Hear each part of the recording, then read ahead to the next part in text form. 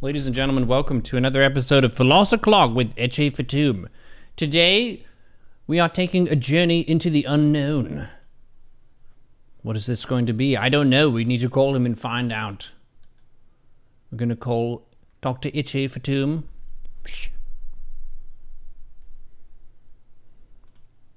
This is Larry the Lizard behind me. Eche Fatum, he's here. Mm-hmm. Hello?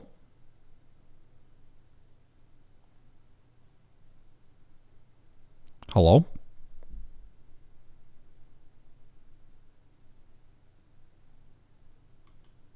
Please hold. Oh, I can hear you now. It's fixed. Yeah. Welcome back to Europe, I guess. You had a nice long journey there. We went back in between. So I flew to Costa Rica twice this year, which is a bit of a climate sin, I guess. Mm-hmm. But it was for good purposes, would be my defense. Or I really wanted to do it. Not sure if the action is defendable, but it happened. So there's little to be done about it now, other than maybe paying for CO2 compensation. We can't be perfectly environmentally conscious. I think we have some big picture problems that we maybe don't need to guilt trip ourselves over taking an extra flight here or there. You had also a pretty interesting set of goals with the trip. It wasn't just leisure. You had some personal exploration in mind. Yeah. So what we did this year, and this was initially Anna's idea, was we went into a ayahuasca retreat in Costa Rica. And today we want to talk about that because I'd be struggle not to talk about it in some way, shape, or form. So we kind of get it out of the way. And it had a profound impact on me, and it will likely have an impact on how I approach these lectures as well in the future. It kind of changed my outlook on some things in a good way. And since we're going to talk about a substance that is considered a Schedule 1 illegal substance in the US, I think we need a couple of things to be said beforehand. So first off, this is not something you should do, especially if it's illegal where you are at. So we're not advertising for any illegal drug use.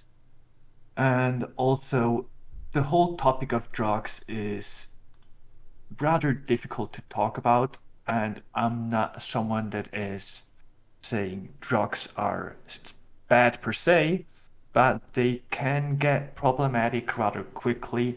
And if you're in a situation where you struggle with drug abuse, be this of the legal or illegal kind, try to look for help and try to get that sorted, because even though you might not feel the immediate impacts of this behavior, it will eventually lead to problems, and it's better to find help before that rather than when it's too late. Mm-hmm. Easier to fix an issue in the early game than the late game.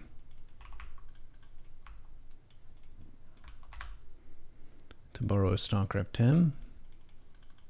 Absolutely. And yeah, I also want to say I'm not an expert on the whole topic of ayahuasca. Like, I did a bunch of reading into it, but it's a 5,000-year-old tradition, and we as a Western society only learned about it rather recently. So I don't know everything about it, but feel free to ask, and I'll try to answer as best as I know.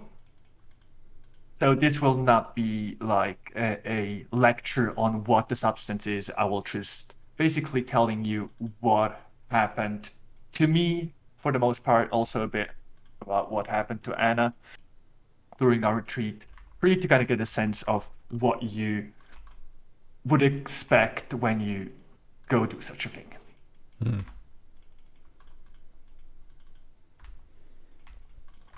I can say I've had a few psychedelic experiences that would be maybe adjacent to it. I haven't had your experience, so I don't know how close it is, but one of the things that we study in brain science is the way that different drugs act on the body. And it also made me kind of think about which ones would I consider being interesting to experience versus ones that I want to avoid at all costs. And one of the ones that I guess you could say a class of drug that I've decided to avoid is opiates, just because it's a type of substance that works directly on the pain-pleasure pathways of a person, which makes them very viscerally, physically addictive. There's a lot of different things we're addicted to in life that we like. Say, World of Warcraft, people can pour a lot more of their life into that game than they should, because it has a bunch of moments in the game where you feel productive and you feel good about what you're doing, but it's not physically addictive to where you're going to be hurting and having pounding headaches because you can't play the video game. But with certain drugs, especially opiates, you definitely can. So due to that, I just said, okay, I'm not even going to try to test my resolve and ability to stop using something. I'm just never even going to put my body in that situation. So doing research first is a really good step to just being aware of how things affect us. There are a lot of different psychoactive substances in the world. I've tried a good few of them. It's been a long time, so I don't really have fresh memory of it per se. But the pursuit of, I guess you could say, expanding the horizons of consciousness is really interesting. And it can bear a lot of fruit, but there's quite a bit of stigma attached to it. I think just the general war on drugs that happened in the US has had a lot of impact around the world in just making the broad-based sledgehammer approach of drugs bad, okay? And we're just going to make them illegal, except for the ones that are already accepted by Western society, like alcohol and caffeine and things, which are still drugs, and you can have really interesting experiences with those, but they're used so often that they're more or less culturally accepted. Whereas ayahuasca, it's accepted there where you had it, in Costa Rica, but I think it's illegal in the United States. Something like magic mushrooms, that's also a naturally occurring substance that is illegal, but they've been gradually peeling back the restrictions on how you can research that, and they found that it has a lot of benefits for helping people overcome long-term trauma, PTSD, things like that. There's something about a lot of these psychedelics that is like a semi-reset button on the brain, where you get stuck in these loops where you think in a certain pattern, and whenever you have something that forces you to change the pattern, sometimes you don't go back to the pattern after the trip is over. This could be for the better.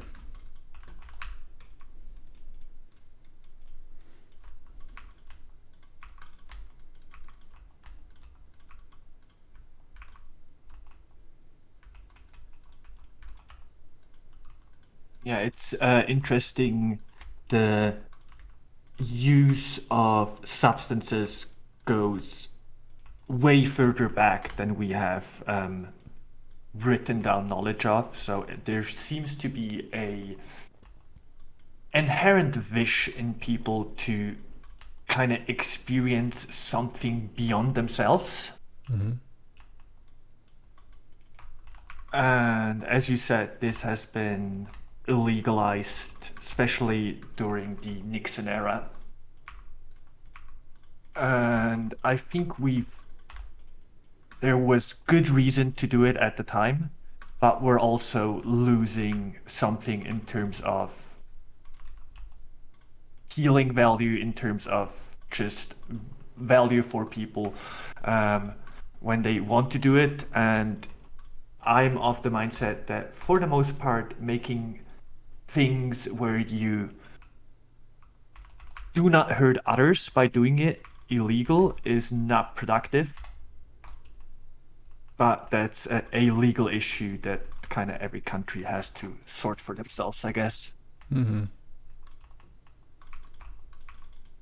Yeah, there is the common sense approach of if there were a substance that was just very directly harmful to your population and people are being killed by this or they're hurt in some way, then yeah, obviously you want to protect your people. So having a law in that case makes a lot of sense.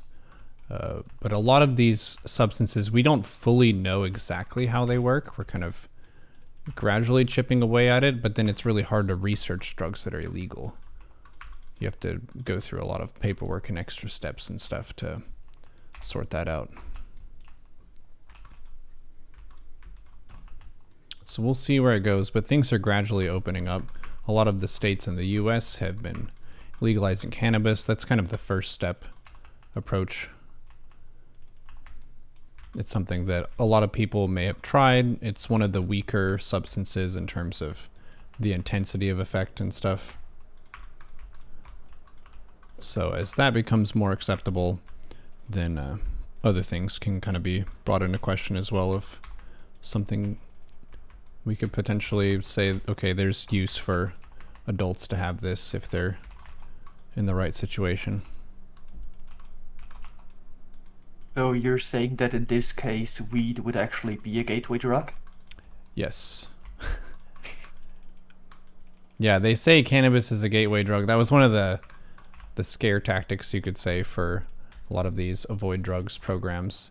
And again, it's a sledgehammer approach where it says drugs are bad and okay, and you just say across the board, don't do this, which means that you could potentially get people who just decide not to do drugs because you successfully startled them about it. But then at the same time, you don't educate them about the actual differences between things, like between weed and cocaine. There's a very big difference in the danger level for a person if they're offered weed at a party versus cocaine at a party. One of these is not like the other, and one of them you could overdose and really hurt yourself. The other you wouldn't, so that can sort of break trust with people if you teach them the wrong way with how dangerous stuff actually is for them. If you want a quick tip on a way that weed is actually dangerous, it does have some lasting impacts on memory, especially your working memory. Especially if you take it when you're young, so say younger than like 20 or so, when the brain is still developing. So watch out for that. There's a really good reason to have it be 21 plus in that case. And then another one would be if you have people in your family tree who are either schizophrenic or schizoaffective, then it can cause you to have a psychosis episode, and that's no bueno. So be careful of that if that's a risk factor for you. But aside from that, it is one of the less dangerous ones as far as the science looks. Again, this is not an endorsement, it's just hopefully a more accurate take than what the FDA might say. Or not the FDA, what's the agency of the US government that hunts down drug people? DEA, Drug Enforcement. That's what it is. Yeah. Yeah, but I guess that would be for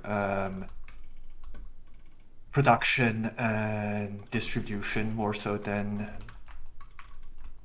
any single person taking drugs. Yeah, correct. When it comes to drug policy, I kind of like what Portugal has been doing for, I think, 20 years by now. So they basically said that we're gonna decriminalize the use of illegal substances while still making distribution and production illegal. So you're taking away the possibility to put people into prison due to their drug abuse, but rather spending all the money that would go there into prevention and to healing people with addiction. And as far as I can tell, it's been a rather successful model for them, like in terms of addiction going down and the associated cost of addiction going down. Mm-hmm.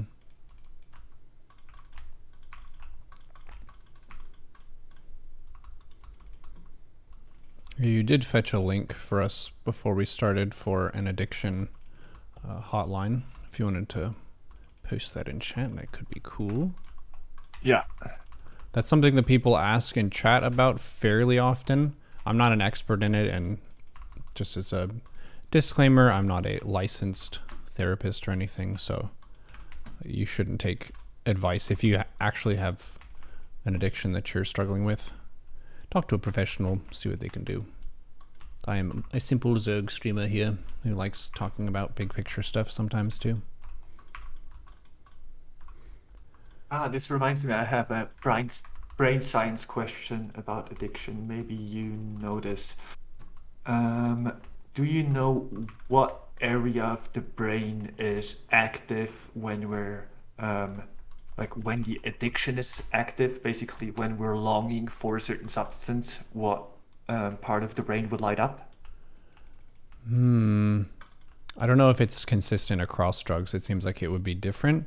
And sometimes it wouldn't be the region lighting up, it would be the region not lighting up enough. So your behavior changes to try to get that back. A really common theme for how a bunch of different drugs work on the brain is they're not actually like making you feel that way as soon as it enters your body. It goes into your body and then it sends a signal to your brain to release something. Like say, for example, MDMA, which is sometimes called ecstasy or Molly or whatever. It's releasing serotonin that's already basically being stored in your brain, like a little tank of stuff. And whenever you take the drug, it says, okay, unleash all the serotonin, which is a lot of serotonin. That's more serotonin to drop at once than the brain normally would. That would be like only in the case of you just won the Boston Marathon and you are beside yourself with the level of achievement in your life and you just feel so ecstatic about it. Like those experiences can happen without drugs. You add some kind of drug that just artificially tells the brain, okay, well, fire away the serotonin now. You didn't exactly win the Boston Marathon, but you might feel that way based on the chemicals that have been existing in your head and they were just released because of that reason.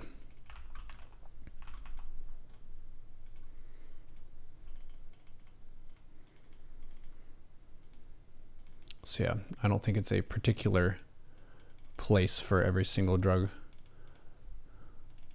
Depends on which one. Another thing that's a fun one to think about is the way that hallucinations work. Some people believe that things are like visions and you're actually seeing certain stuff. Basically, whenever someone is taking a psychedelic and they're seeing swirls of color and shapes and things like this, their visual cortex is doing a lot of stuff that it's not. And the way I understand it is basically your executive cortex, which is in the front of your brain, where your forehead is normally keeping things in order, making sure everything is prioritized correctly. Of like the visual stuff is this level of importance and it stays here. The audio stuff is this level of importance and it stays here. And then you introduce some psychoactive and you can basically pass the keys of the car from the executive, which is the front of your brain, to the visual cortex, and the visual cortex can draw whatever it wants to based on what it's seen so far and then just kind of the base geometry methods that the brain uses to create shapes and images and stuff. It's very interesting the way the visual cortex stuff works. One thing that I realized from it, and is kind of a misconception, is people don't usually, it can happen, but they don't usually hallucinate like whole things. Like you don't have some drug and then you see a dragon. That's more rare. What's more common is you would see patterns that are basically the mathematical structure for how your brain makes images in general. But the brain is kind of being naughty in the short term, where it's just making whatever image it wants, rather than just seeing what's directly in front of it and making an image based on its best judgment, which is what it's supposed to do.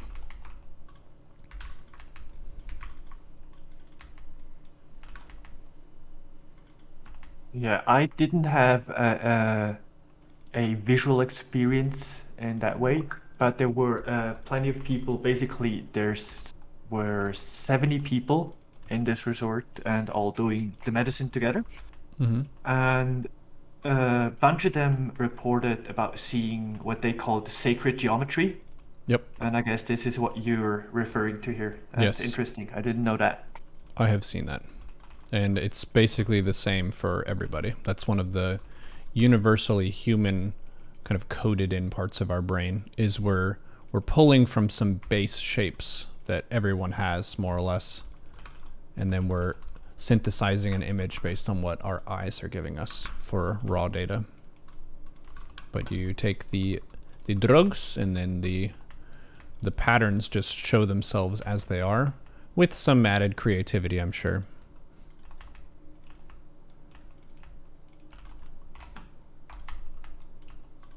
Yeah, the way the brain makes images is pretty awesome.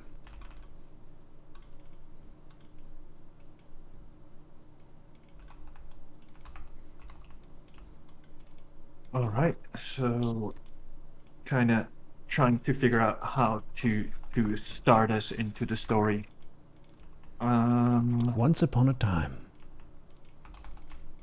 I started my diary with a lovely quote from Dante. Basically, I'm not 100% sure if it's the first line of the Divine Comedy or if it's a bit later on. Basically, he says, midway through the journey of life, I find myself in the forest dark, for the straightforward path was lost. So Dante in this case is at a point where he's not sure how and where to go forward to. And I think that this is a feeling that a lot of us can relate to, where we're kind of uncertain about what the future further could look like, and therefore how we should approach it. And again, we're not advertising to do any illegal substances to find that way, to help yourself find that way, but it can be beneficial. And yeah, this is the story about how ayahuasca has helped me, has helped, I guess, many people so far. So the initial idea came from my wife. Her work as a coach and her coach, having worked with the substance, has told her about the potential benefits it has. And how it's basically ayahuasca is a substance that makes you go inward rather than outward, meaning that you'll be forced to look at yourself in the mirror, or to go deep inside of you to figure stuff out, rather than having visions, which could be a part of it as well, though. Like, it's a bit of a mixed bag. You're not sure what you're getting. The saying usually goes that the medicine will not give you what you want, it will give you what you need. Which I was skeptical about. Well, I guess I still am to some degree. But in my experience, this has been true, where it's not something you can control, and you just have to see where the journey takes you, which is a rather interesting challenge in terms of surrendering to the experience and trying not to rationalize it in the process. Yeah, if you went into it expecting it to make sense, like day to day, then you're going to be a little bit alarmed.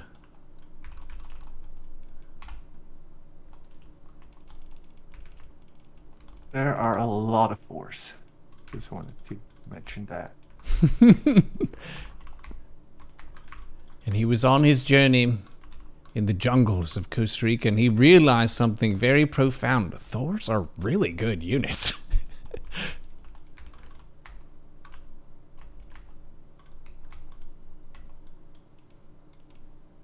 Yeah, so I think I want to start there where, for me, a lot of the things that are kind of behind this work with ayahuasca, I was really skeptical about, where it's like, all right, it can heal all these things, which likely not the case, which isn't to say that it's not helpful at all, but there's a lot of claims out there that are beyond the capabilities of ayahuasca.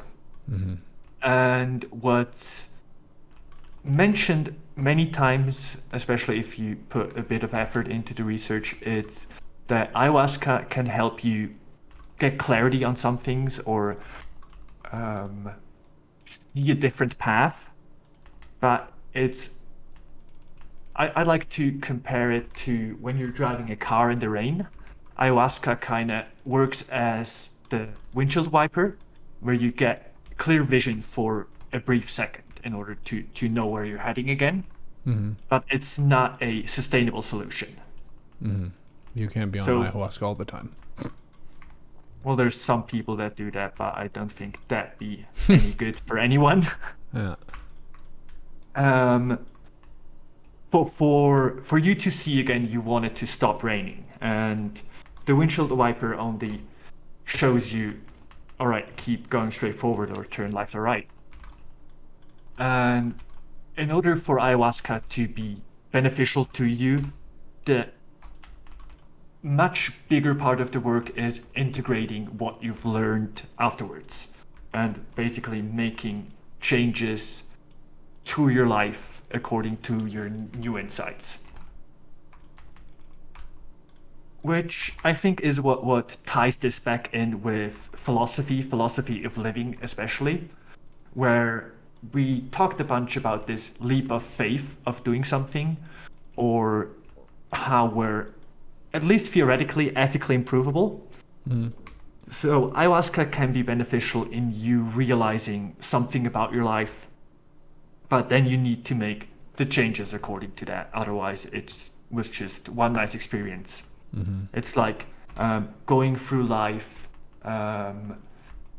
always watching depressing TV, and then you watch one nice show and you feel happy and good about it, but you're back to the depressing TV afterwards. It will not be a sustainable effect. Mm-hmm.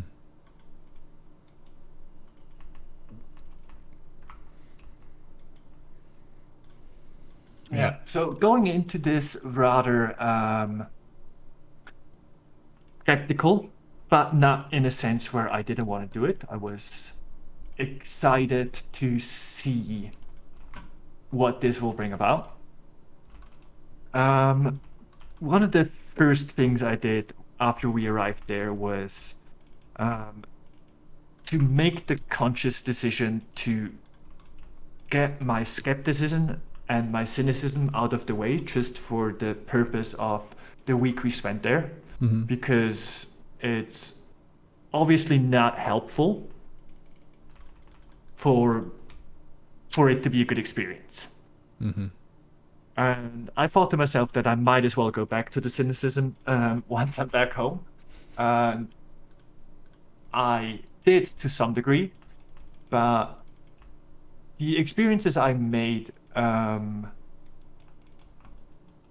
were quite good. So I'm skeptical of a lot of the surroundings, but I think the medicine itself for me has been a really nice experience. So I'm also willing to cut some slack on some of the things I see more critical surrounding it.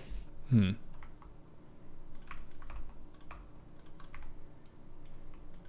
And I feel that this practice of surrender and just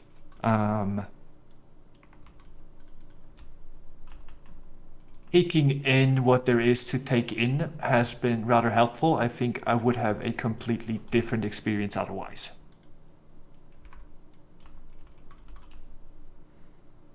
Yeah, if it's kind of like gripping the wheel in a sense, the wheel of the car, where whenever you're in a kind of different environment, you can grip onto that and try to make sure you keep to the same course, or you can let go of the wheel and see where the journey takes you. And it seems like to get best value, you opted to try to let go of the wheel relative to what your like standard instincts might have been.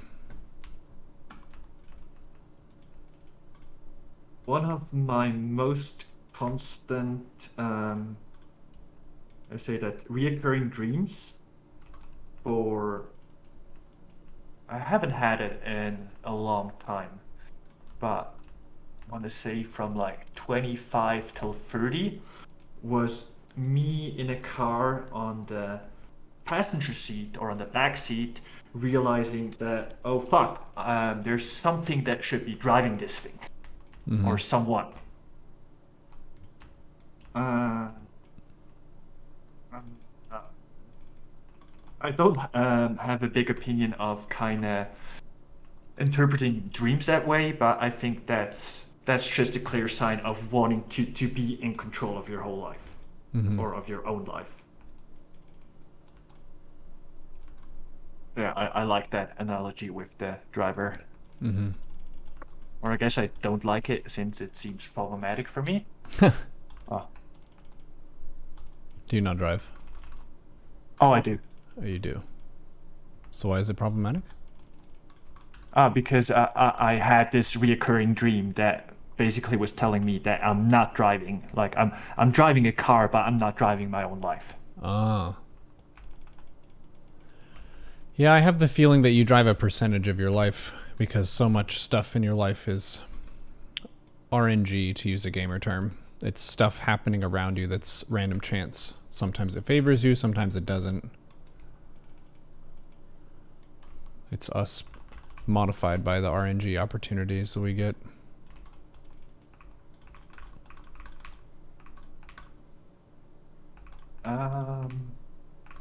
How did the saying go? Luck is when Preparation meets opportunity. Exactly. Yep. And bad luck is RNG taken personally.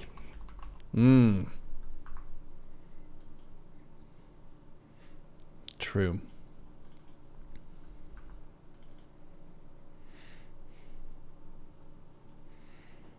All right. So you go over there and then you decided to experience that as a local cultural custom, and they have a bunch of ritual to the practice that is probably different from how someone might use a psychedelic or something at home, because this is something that they've done there locally for a long time.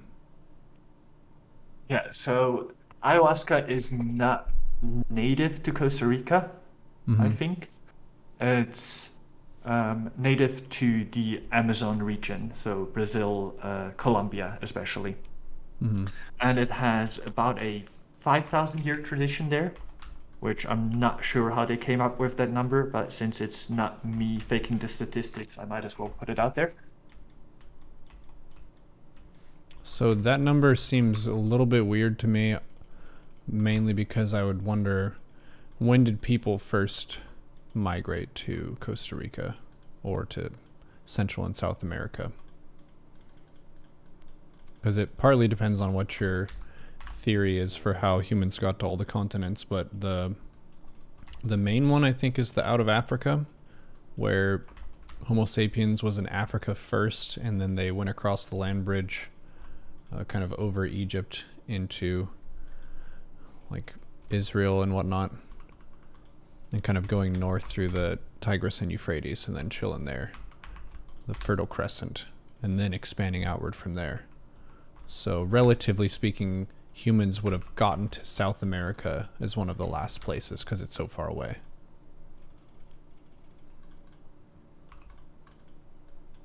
They migrated more than 5,000. To Australia in the first place. It seems like a really long swim.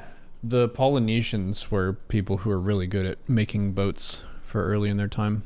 When did they migrate? Chad is saying that it was a long time ago. Can you give us a date range? Ballpark. Tens of thousands of years? I think that 10,000 years ago is basically not 12,000 years ago is around the time when we started to have agriculture and therefore settled people develop. Mm-hmm. But that would mean that the nomadic people were a thing long before that. And as soon as you start to settle, you're not likely to go to have a walk towards Central America from Africa or any place.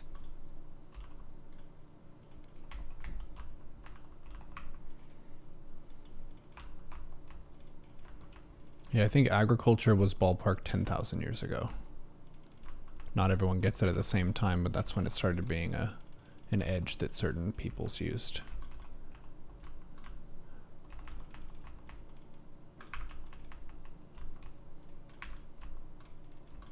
Yeah, once you arrive there, it's a really, really nice resort.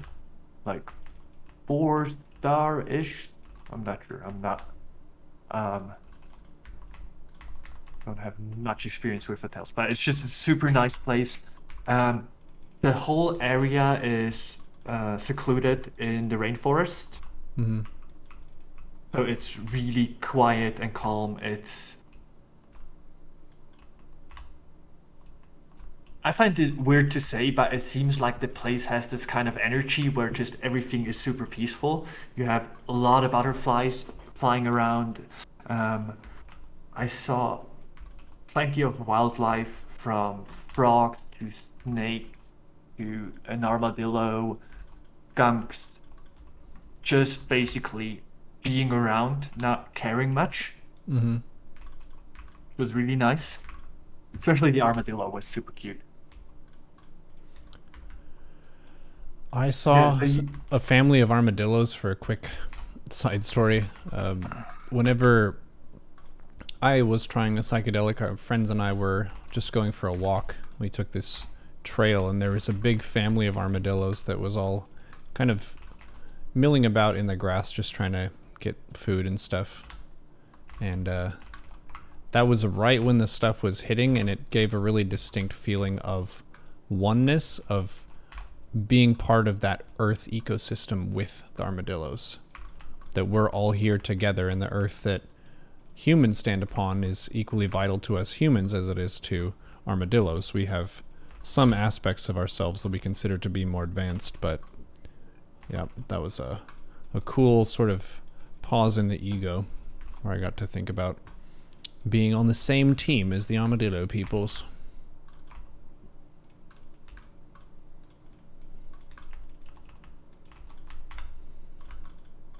they're really cute. True. They've got armor too, which is nice. So they have that kind of turtle aspect of it's an armored unit, which usually means they're less hostile and aggressive as well. I don't think armadillos attack people. They'd have a hard time doing so. Yeah. Not many animals fare well trying to attack people. True. People are scary. They're pretty large. They're pretty mean. And they're also very resourceful in figuring out different ways to make use of you. Yeah, and their whole group tactics thing is kind of unfair. Many people with pointy sticks, even stronger than a woolly mammoth, true? Yeah.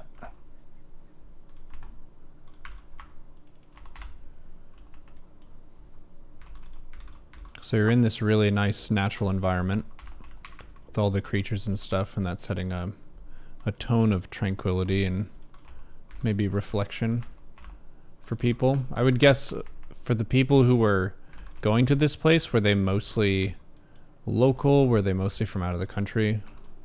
What did the split seem like it was? Most of them were North American, Mm-hmm. and then there's some people from all over the place. Interestingly enough, we were 2 out of 5 Swiss people, Mm-hmm. which seemed kind of weird. They have this saying where basically, since you're doing the medicine together and you will hear the other people in the room, you will talk to the people over the day.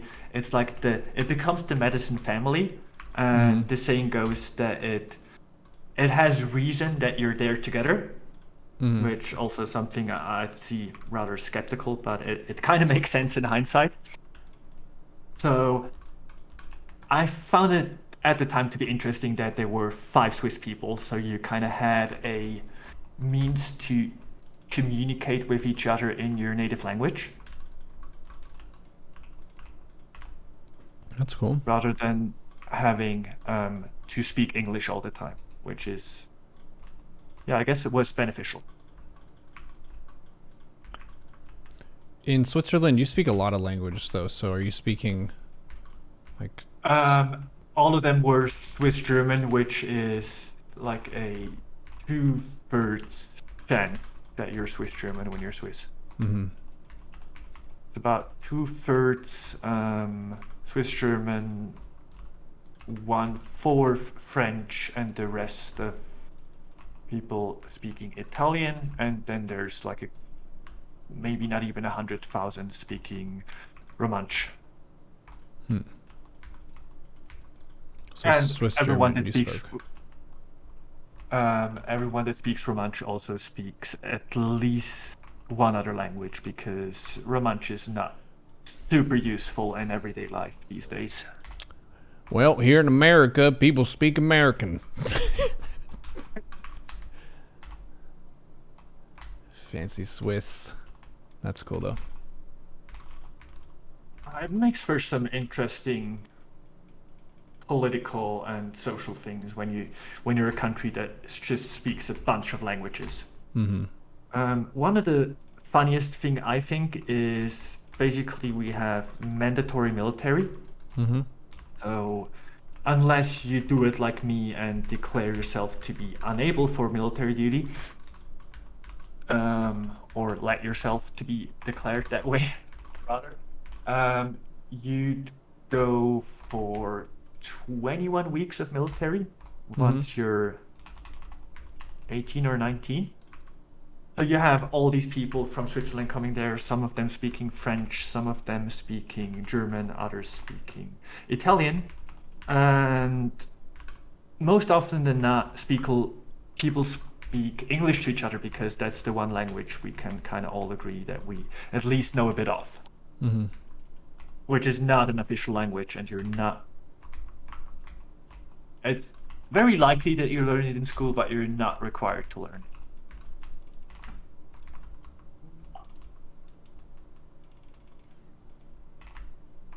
Yeah, so in terms of the people being there, I'm obviously not gonna mention any names, but just for you to get a sense. So there's 70 people, most of them being North American, and people went there for a variety of reasons. I'd say like 90% at least were there for it to be a healing experience, or healing and or a spiritual experience, I think you could say. And there was a small minority of people who just wanted to get really high.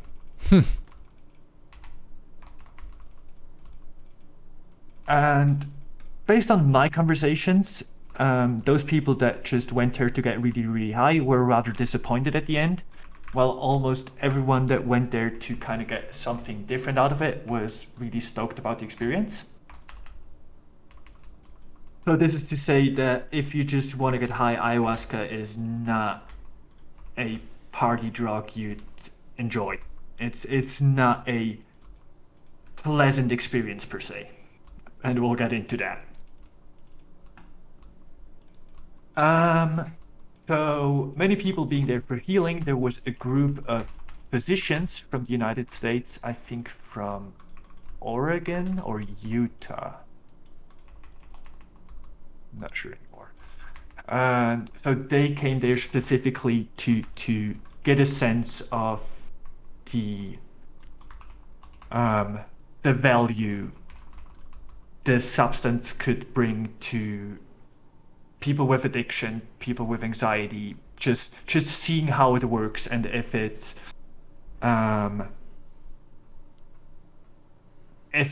even half as hyped up as it's made out to be.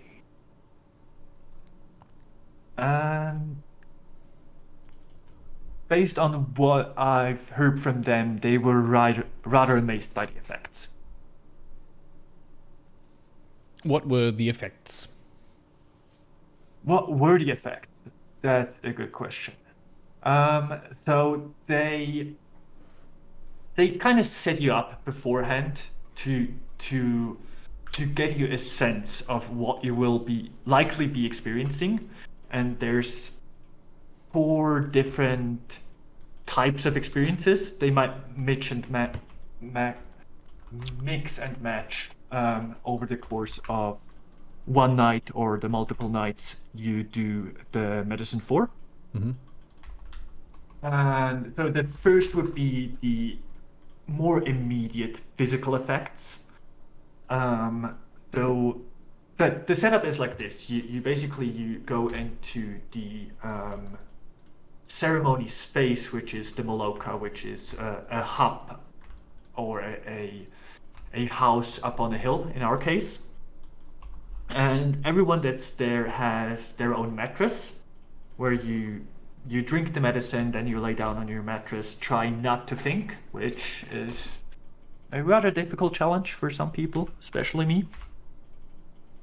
And try to work with the medicine. So this is a big room with 70 mattresses on the floor. And you lay down, and the first things you will likely experience are your body reacting to the medicine in a physical way. So there's a couple of things that could happen. The thing most commonly talked about is people puking. And I think this has to do with the fact that in the medicine there's 2 different substances. One is the deep psychedelic DMT, and if you would just ingest DMT, your stomach acid would tear it apart. So there's a second component in it which enables these proteins in your stomach that would dissolve the DMT for it to basically be able to go into your system. So it's changing your stomach environment. Yeah. And this has this purging effect to a lot of people where they need to puke. Which can be a bit distracting, laying on your mattress, trying not to think, and you hear a bunch of people puking around you. Don't think about anything. Excuse me, I need help. Yes, what's your problem? I just thought about vomiting because he's vomiting. Yeah. What I do want to mention though is that it's not like the kind of vomiting you would do when you're sick, where it's really painful. It's more like if you had too much beer too fast and you just needed to get the excess beer out. Mm-hmm. So it's just like a rather brief, unpainful experience. It's not comfortable, especially since the medicine itself is not the tastiest thing you will ever have. So having that kind of taste back in your mouth, not super nice. Yeah, so puking, then you'd likely be going to the toilet a bunch of times. These 2 might also combine at times. Shivers or sweating are quite common. Also, you could have effects like starting to laugh or to cry. Basically, having emotions being brought up to the forefront. Mm-hmm. And so all of these are kind of the more immediate physical effects. And then there's three more spiritual things that could happen. The first is what's called the punta. Puntas are the visions, broadly speaking. This is just you, I wouldn't say seeing things. Like you could be experienced the sacred geometry as you were talking about before. The way I've experienced it is more your mind going a bit more crazy than usual, but being railroaded by the medicine. So it kind of tells you what to think about, if that makes sense. Mm-hmm. But it's not this visual experience you'd associate with it, kind of like how Dumbo has this vision of pink elephants when he's drunk. Mm-hmm. Or at least that's not what I've experienced. But as I said, the experience range a lot from person to person, and from evening to evening you do the medicine. You never know what you get, which makes it kind of scary and or exciting at the same time.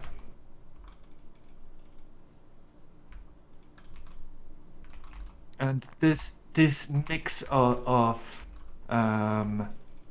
being scared and being excited for it has been quite common with most people I talk to. They're like, yeah, I'm kind of scared of what's about to happen, but I'm also kind of excited for it. And I think this is a good mix to go into this experience or into most other things as well, where you don't want to be too far on either of the sides of this spectrum, where the anxiety kind of prepares you for it eventually going wrong, and the excitement gets you going in the first place. Yep, you want to be excited enough that you're prepared and good to go, but not so much that you're panicking. It's a tricky balance to strike, especially when you're putting your mind in a new mode of operation. One of the things that people stumble on a lot is the fear that their brain won't switch back to normal, a normal sober state after it being altered by any mind-altering substance, really. Yeah. So there's little data on this, so I'm not going to give you any numbers. What I've read is that the likelihood of this happening with ayahuasca is rather low. There's a increased and rather big problem if you come in with certain mental problems beforehand, especially what is it? Got a list here somewhere.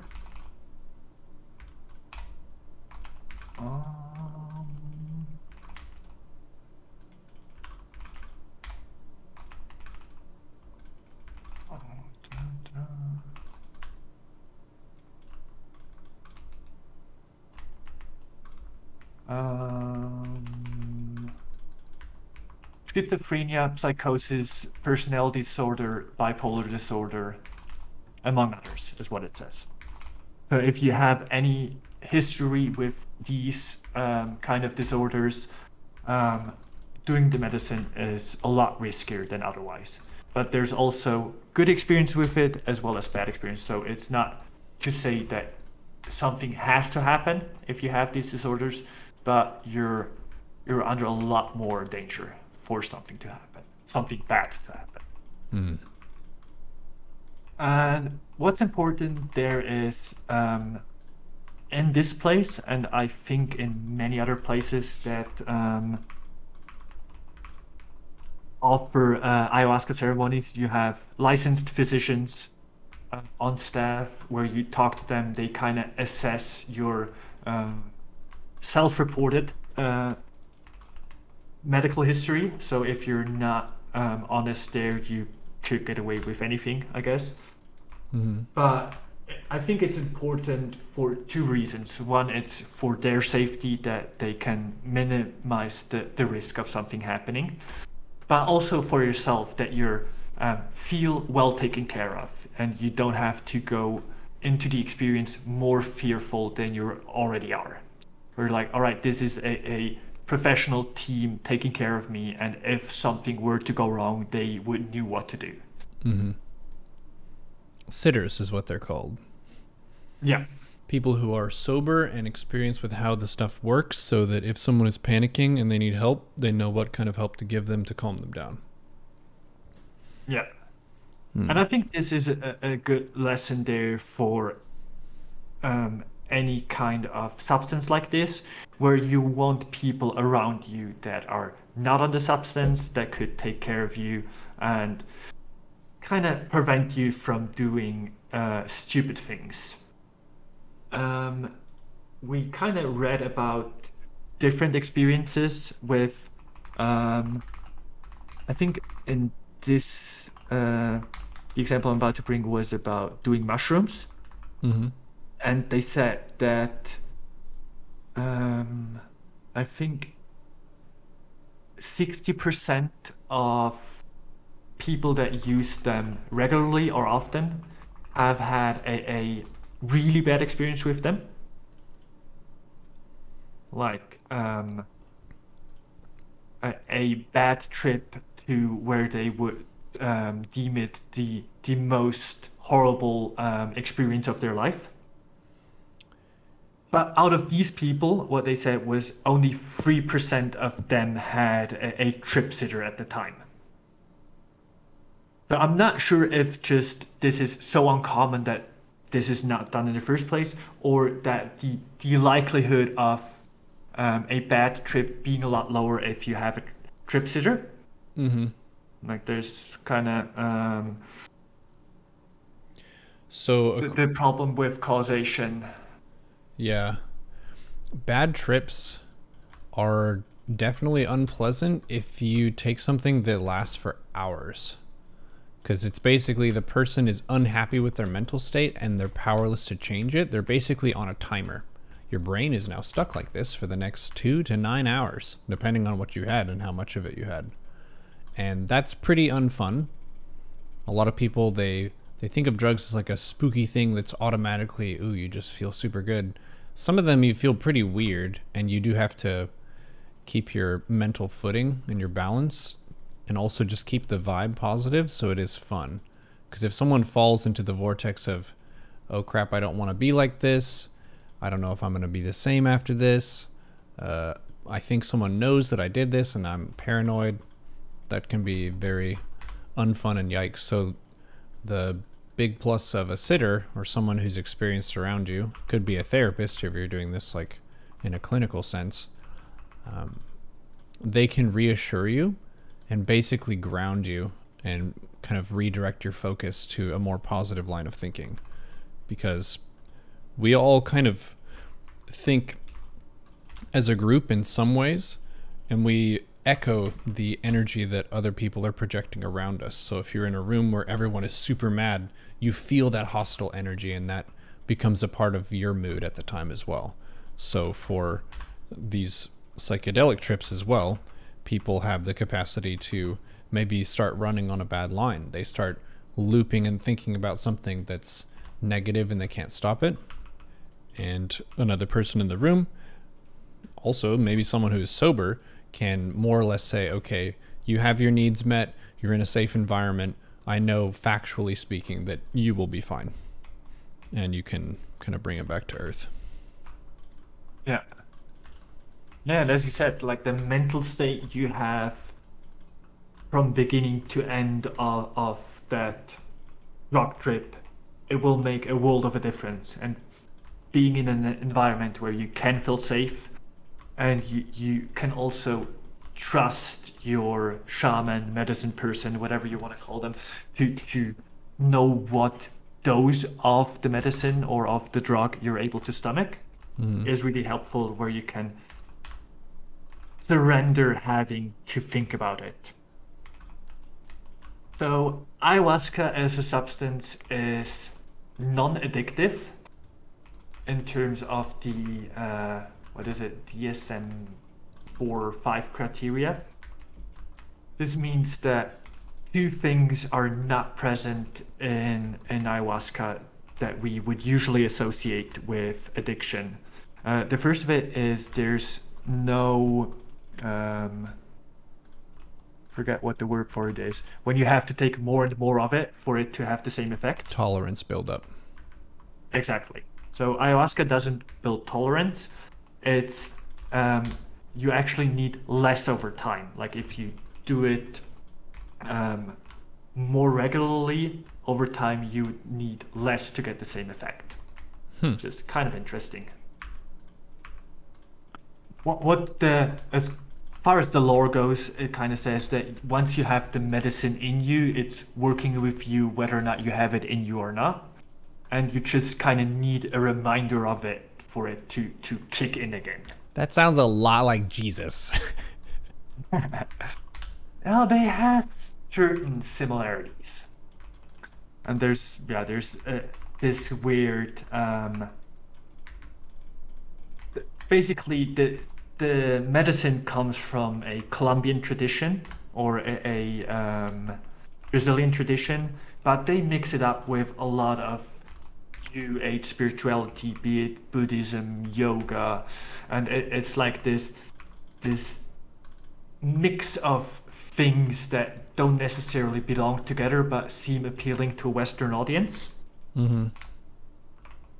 All the mystical shit, we get this as a mystical bundle. Yeah. Maybe you're into mystical yoga, maybe you're into healing crystals. Like, we've got the mystical stuff for you. Exactly. So there's that, and that feels kind of weird, but also kind of nice. Like, I enjoyed it, but I see why people would think of this as being rather weird. To each their own, I guess. Where were we? Sitting. Yeah. So the visions are the second thing that can and likely will happen to you. The third one is called the consulta. It's being consulted by the medicine, or you being able to consult with the medicine. I'm not sure how this looks like. I think it's more of a conversation you're having in your brain. I don't think you're actually talking to someone. But since I didn't have that experience, I'm not sure how I would describe it. But it's like, I think it's you answering your own question, like getting clarity in the process. Mm-hmm. And this is something that I've noticed over time. I don't think that being on ayahuasca will it will tell you anything you don't already, to some degree, think to be true. Like, it's telling you you're right in your beliefs. Mm-hmm. Even though those beliefs might be objectively wrong. It's reinforcing what you deem to be true. Mm-hmm. So there's I don't think the medicine itself follows the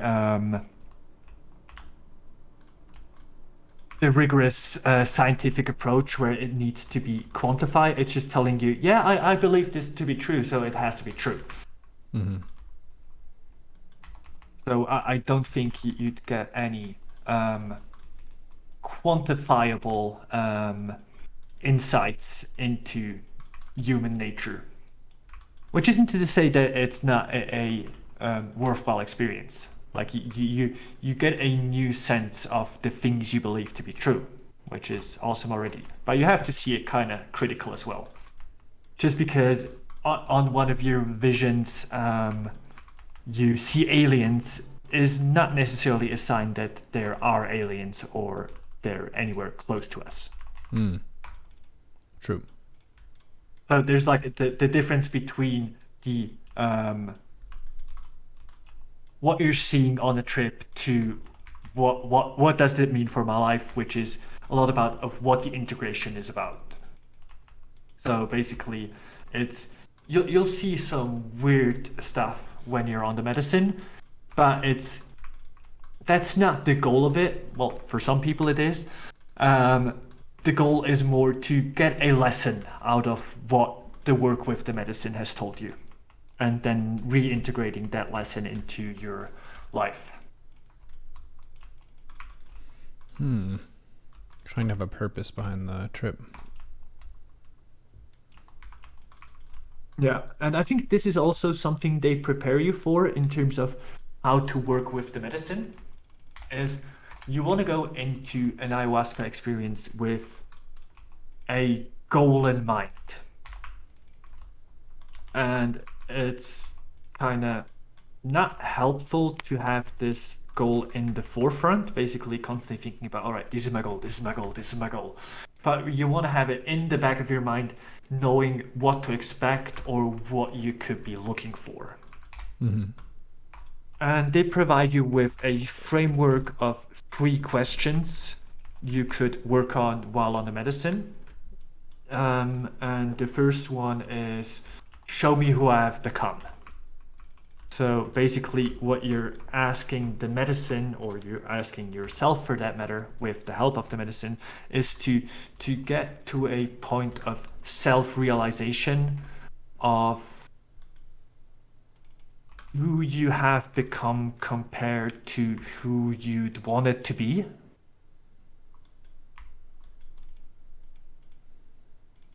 Which I guess is out of the 3 questions, or the 3 contexts you'd given, is the most difficult and most scary one to do. Where it's like, yeah, I don't really want to look at myself in the mirror. That kind of looks like I'd see a bunch of shit I don't want to see. But did you? See myself in the mirror? Yeah. To some degree. I was expecting much worse than what I saw in the mirror. What for this intention, and this is the first night of doing ayahuasca, what it told me, or what it showed me, was that I basically neglected my feelings, and I'm just all in my head, which to anyone listening to these conversations might not come as a surprise. But that I'm basically neglecting a part of myself that is, I guess, less quantifiable, but in a sense not less true. Like if I feel good or bad about something, that is equally as true as being able as rationalizing it. And what the medicine told me was basically that this is, in some sense, the wrong way to approach things, and it's definitely the wrong way to approach the work with the medicine.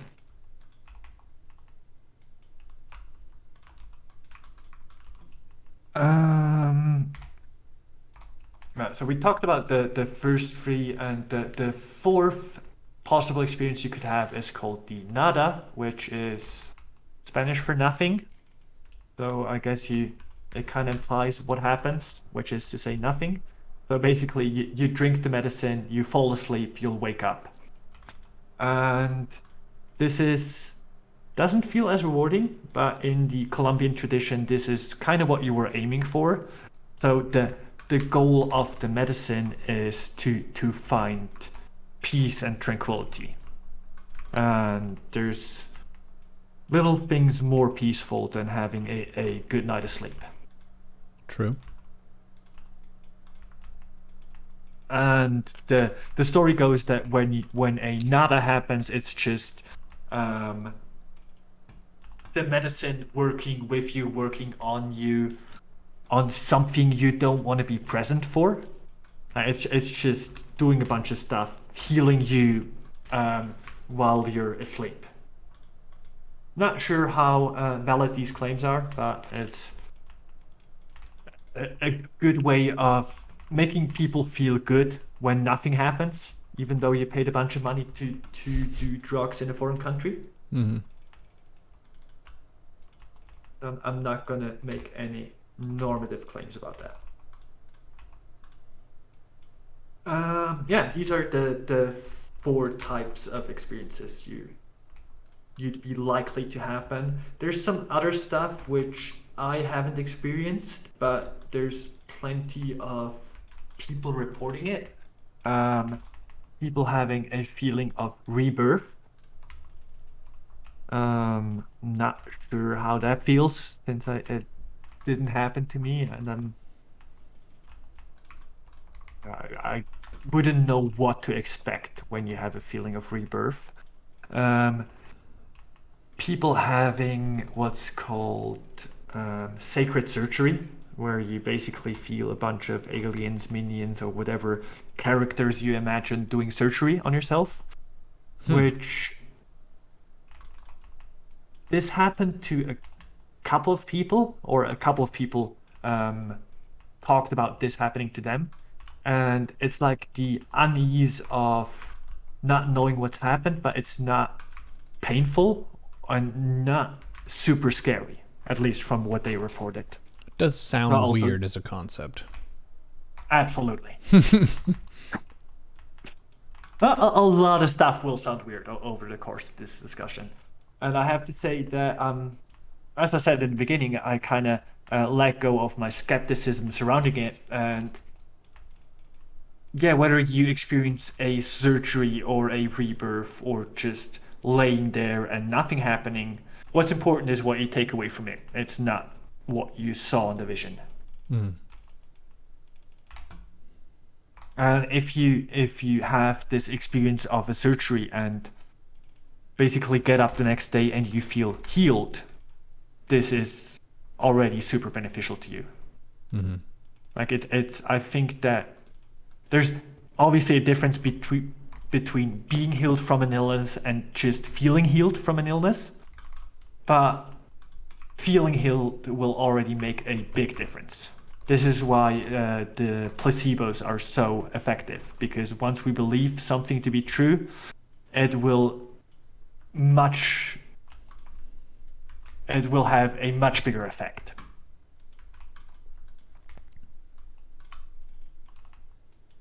The power of belief.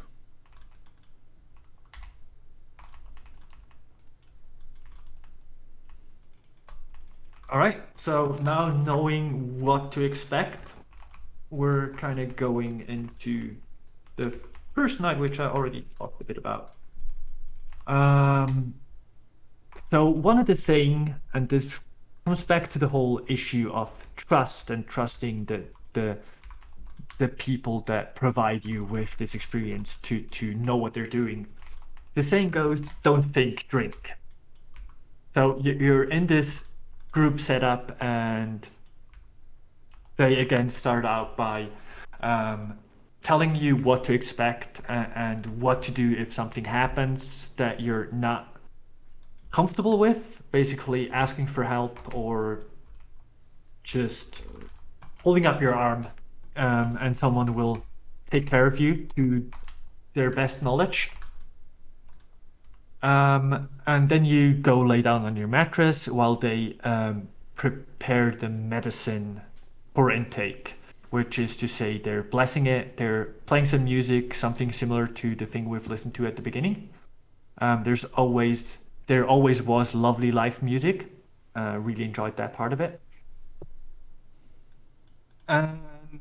Your goal while they prepare the medicine is to kind of already get into the right mindset, which is to say to get really relaxed, to kind of shut off your thinking and just getting yourself ready for what's to happen without having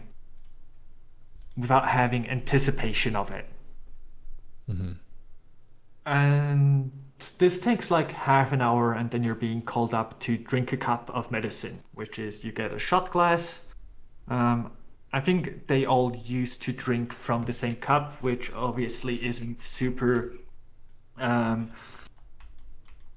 up to date with today's health problems or this state of the pandemic. So everyone gets their own cup, and you'd be served this sticky brown, earthy liquid, which on my first cup I was anticipating it to be much worse than it was, but this is not to say it's delicious by any stretch of the imagination. It has this kind of chocolatey taste to it, but not in a good way. You drink your cup, you go back to your mattress, and then you're supposed to later wait for something to happen without anticipating the something. That usually goes for about an hour when you're then told to have a second cup if you want it or need it. And so the saying, don't think, drink, is basically when you're in doubt whether or not you need a second cup or a third or however many you had. Once that question comes up, you already have your answer. Like if you shouldn't drink anymore, the question wouldn't even arise. So they just tell you to basically drink as much of the medicine as you can stomach. Which I did on the first 2 nights, which is to say 5 cups, which is a rather big amount, I've been told in hindsight. But it felt right at the time, and I would do it again if my mind tells me to. And for reference, Etche Fatum is a fairly tall person. So 5 cups, but he's over 6 feet tall. So yeah, but I'm only like 130 pounds. You weigh 130? 40. Let me convert that.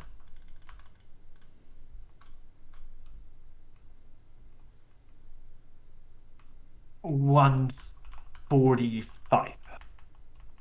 Okay. So super lightweight for my height. Yes, you weigh less than me, and I'm shorter than you.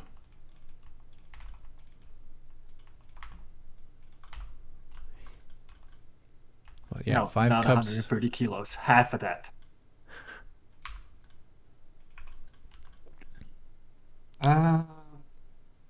Yeah, so don't think, drink, which is to say, whenever the question arises, do I need more? Do I want more? This stuff is really disgusting. I might just, well, lay here and pretend I'm asleep. No, you just walk up there. There's, in our case, this is different from where you go. There were 2 shamans that were preparing and handing out the medicine, alongside of like 20 people of the medicine family, which is the trip sitters that will take care of you. So there's about 1 trip sitter for every 3.5 person, which seems sufficient. You go up there, and then there's the question, how are you doing? Say, yeah, that's not super pleasant, but I'm all right. Do you feel the medicine? Kinda, I guess. I'm not sure. I had to go to the toilet a bunch of times. Did you have any visions? Nah, not really. All right, here you go, have some medicine. And you can do that as many times as you want or need over the course of an evening, up until a certain time. I want to say like an hour or maybe 2 before the ceremony ends. So usually these things start around 6 p.m. and go up until 1 or 2 o'clock. So it's like 5-6 hour experience. And depending on how much you drank over the course of the night, it might take you a lot longer to kind of work through the medicine. It has been in my experience. But like at some point they switch the light back on and have everyone sit together and talk about the experience. And you'd likely be like getting down from your trip by that point, but if you drank 5 cups over the course of the night, you're still very much in it by that time.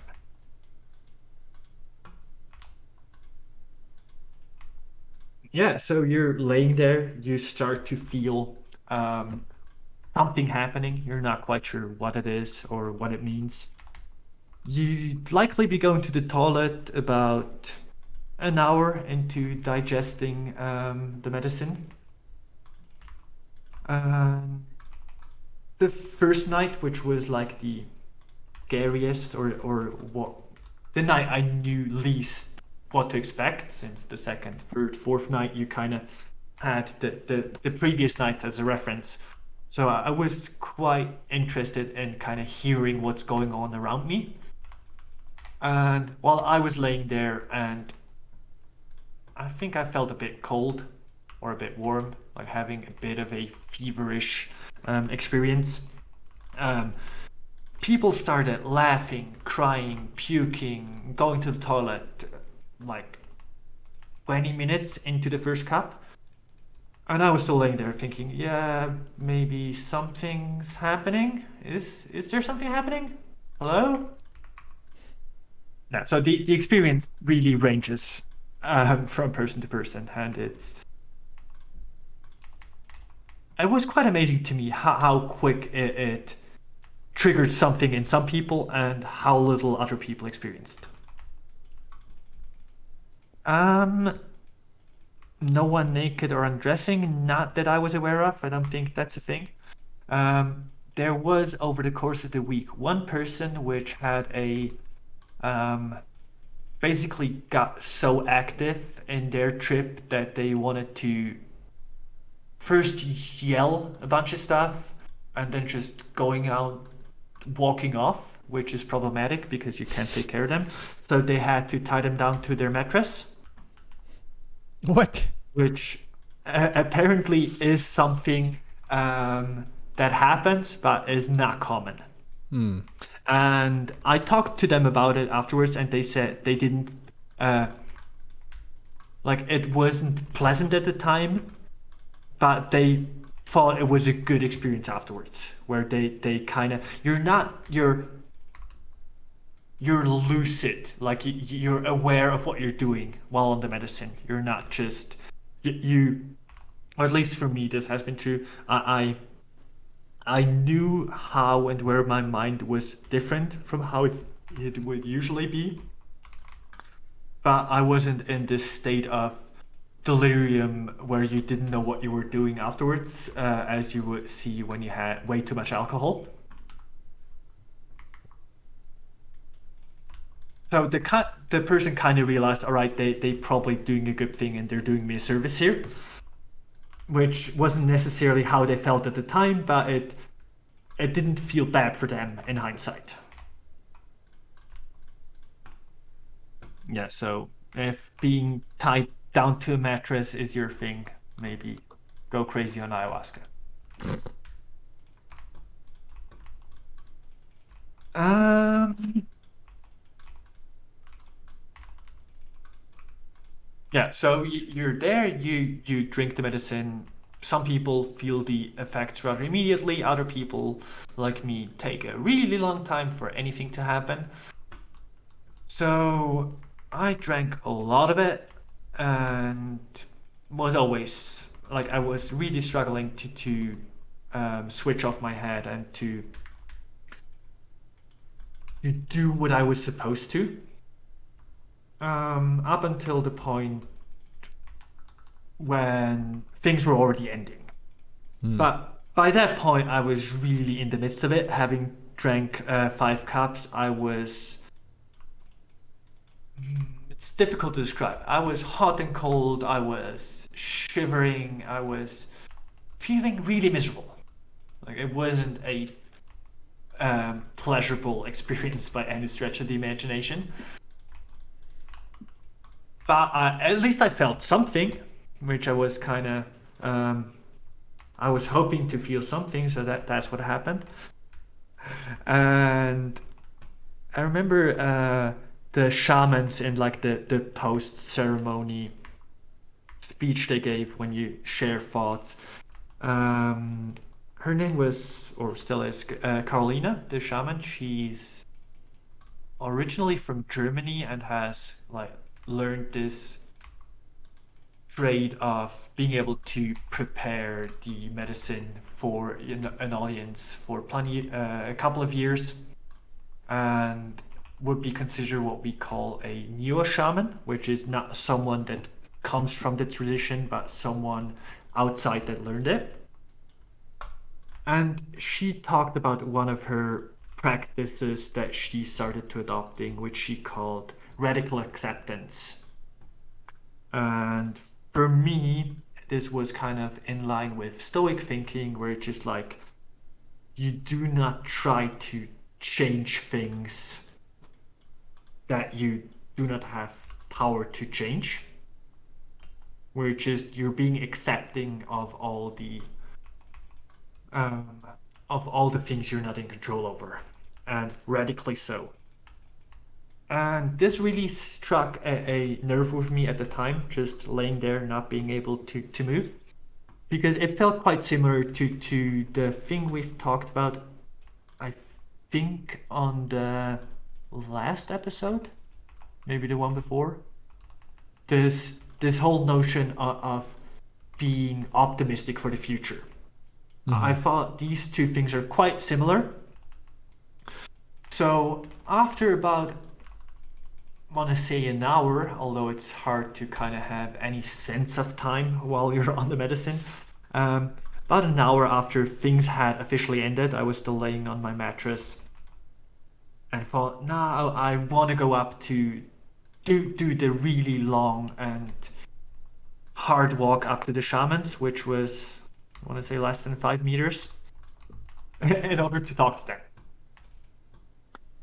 And so I got there and just kind of wanted to talk through what was happening and why. I felt like this wasn't such a nice thing because nothing cool worth telling about was happening. At least until that point. And I wanted to hear about this whole practice of radical acceptance and what that means and how to kind of how one would go about having this in their life. So I sat there talking to them, and while I was sitting there, it kind of the nausea and the bad feeling of the trip faded out, and it kind of went over into a euphoric state where my mind was just going totally crazy. And we talked a lot about languages and how they relate, how we're making up different symbols, how we're basically, once we want to communicate an experience, we're forced into a certain language, in order to make something like this tangible for another person. We're limited in conveying the experience. Because they will not be able to feel what we felt at the time, but we're able to still kind of convey it to some degree. And just this notion of language, how we're putting feelings into words, putting thoughts into words that are not necessarily those words, but are at least semi-related, was super interesting to me, and my mind went crazy on this notion. Crazy in a good sense, where it was just basically on a roller coaster ride with those ideas. And it was like a super weird, pleasant kind of experience, this going on while we're still having the conversation. And I remember that they told me that, like, I tried to share this experience and what was happening with them, and they told me to trying to bring it back to simplicity. Like, it's nice to see all of this unfolding, but in order to get something out of it, you want to make it simple again, rather than just make it more and more complicated. Yeah, so this is where I thought, all right, I might as well try to get some sleep, which obviously wasn't going to happen. So I just walked around for a while, trying to make sense of all of what's happening, and trying to figure out what there is at the core of this unfolding of language, or what there is at the core of our thinking, or my thinking. I guess it's a better way to say to frame it. And it took me a while to kind of wrap my head around it. And what I figured out was that it's this feeling of oneness that is described very often when people talk about their experience with ayahuasca specifically, but also other psychedelics, where you feel like everything being one and the universe just being this unfolding of the oneness of everything. I guess the notion of the Tao is kind of related to that, or is a good framework to make sense of it, as much as the Tao makes sense. The primordial Om. Yeah, exactly. This was the experience I had. Was everything coming from this oneness, everything kind of wrapping back into it. It was, to some degree, it was a visual experience as well. It's weird to describe because it wasn't a vision per se, but I still saw pictures in my mind's eye. Mm-hmm. And yeah, the notion was, all right, everything's coming from this notion of oneness, this Om sound, as you said, and just it unfolds from there. And it all goes back into it as well, where everything's kind of there, but like when everything's there, also nothing is there. But when nothing's there, everything's there as well. So it was really difficult to describe, but it felt beautiful at the time, which I guess is good enough. But as I said before, it's like, all right, like what am I supposed to do with this? Is this helpful in any way, or is this just something weird my mind made up at the time and kind of felt good? Mm-hmm. So the next morning, I tried to wrap my head around it, and the question always becomes, okay, what has the medicine been trying to tell me? And for me, it was just that it's not helpful to try to rationalize this experience.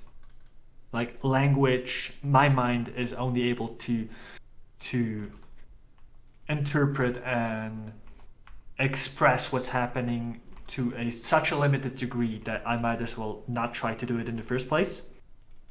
Which I guess is kind of contradicting to the whole thing we're doing here right now.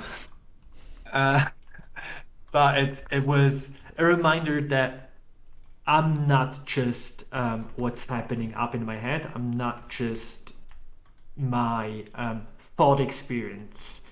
That I'm more so my the feelings I experience and the kind of underlying subconscious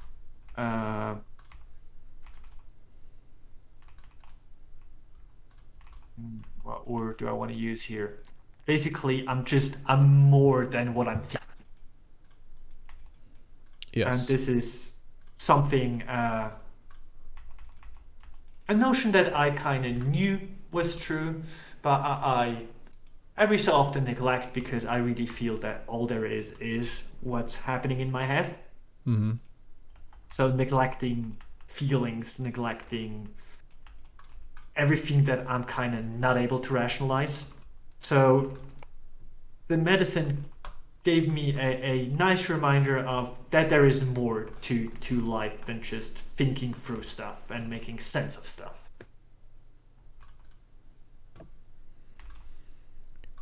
What else is there?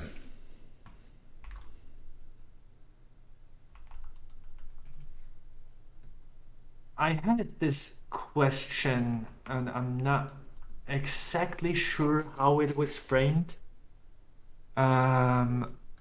uh, I think it was related to spirituality or to believe in a higher power, which for me as an atheist, I wouldn't say I per se believe in a higher power, but I'm also not, I do not believe that we're able to know everything there is to be known. Mm-hmm. I think there's a lot of things that are just we're not able to quantify by any means. There's this nice saying by Albert Einstein. He relates it to the core of a planet. And he says there's a circle into which no measurement will ever lead us. So basically, there's no way for us putting a thermometer into the core of the sun in order to measure how high it is.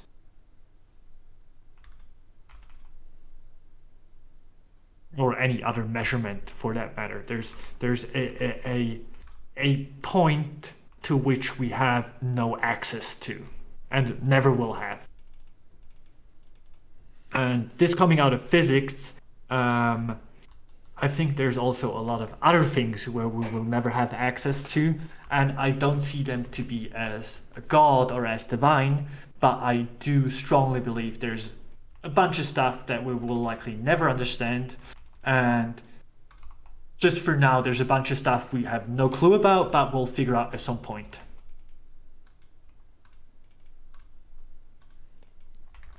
Well, the universe that we've seen is really big, so it's going to take a long time to figure out even 1% of all that. I think we did some really great strides in terms of figuring out things. One of the biggest one is coming up with, I guess more likely, mapping out the core elements that make our world in the periodic table. That's like super amazing.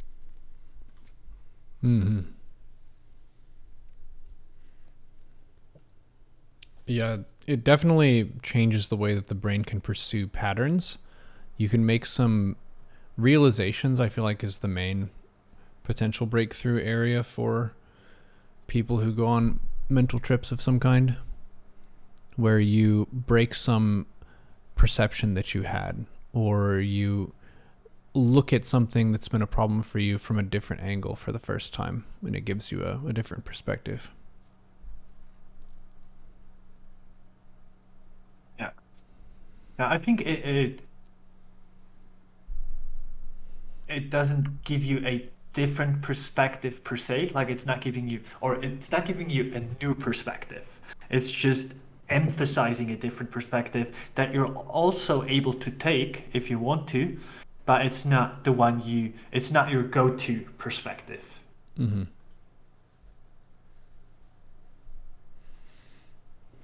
And yeah, for me, this perspective for the first night has been stop to think, start to feel. Mm-hmm.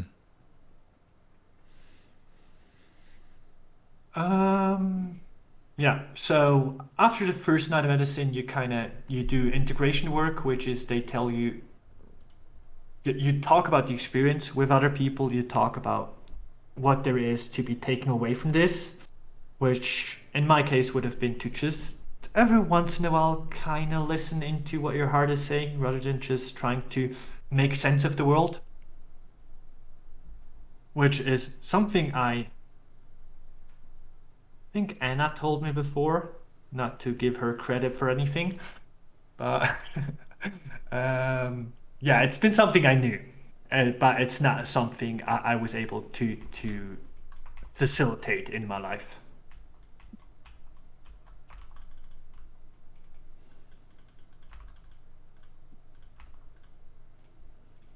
Yeah, so with that rather pleasant, kind of mind-blowing, weird out there experience, I went into the second night with a lot more anticipation. Like, all right, let's see what's coming. So we talked about these intentions or frameworks that set out So once you're able to see who you have become, which in my case has just been, become this person that has neglected their feelings in order to make sense of everything. And there's a lot more that I didn't see in the mirror, which I guess there's still plenty of work to be done, whether with a substance or without it, in terms of introspection and reflection. But it's already, this is basically the medicine showed me that the issue I'm currently struggling with the most, and what I need to work with to go forward. And the medicine felt, well, you kind of got the point there last night, I guess, but we're gonna really drill it into you this time around. So the intention for the second night was merge me back with my soul. And the kind of history or the background of that is that they basically say that everyone experiences a split with their soul moment in their childhood, which for me kind of sounded like a Freudian idea of psychology. So I'm not quite sure what's the background there or where they're taking this from. But they basically say you have this moment of split with your personality in your childhood, and this will have a lasting, non-beneficial effect on your life. Basically, your life not necessarily go downhill from there, but it will have lasting effects on you. And there's a lot of different things that could lead to this. So I'm not sure. Like for most people, it's some kind of traumatic event, and I don't think there's like one single event where it's just this was the event that led to this soul split, if you want to call it that. And therefore, if you just be able to work through that, you'll be healed. I think it's more of a lasting effect where you, and coaching term, this is called the survival mechanisms you work on. So basically, as a kid or as you're growing up, you learn, like you have learned behaviors where, for example, if you have a alcoholic, abusive father, your mechanism to deal with that would likely be one of avoidance, where you try to get out of their way. And you learn that tactic, and this is likely something that you would